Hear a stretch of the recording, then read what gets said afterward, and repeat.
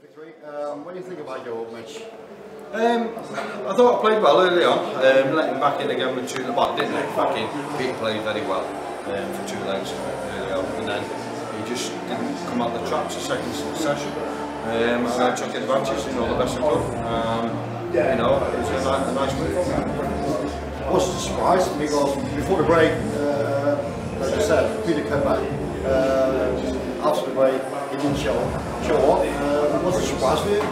No, it's not a surprise because we do the European tours all year, and what happens is, I'm one of the seeds on the European tour, so I don't play till the Saturday, and then everyone's had a game up there, and this year, at this time in this World Series, I've already played up there, so I've got used to it. Peter's got to get used to it. So, I know how he feels, that he's probably not got going on that one. If he'd have got through, he might have played best tournament of his life, tomorrow, because he's been up there for 1 game, and I think that's a big problem. If we all start off in the same level, then it could have been a different, different game.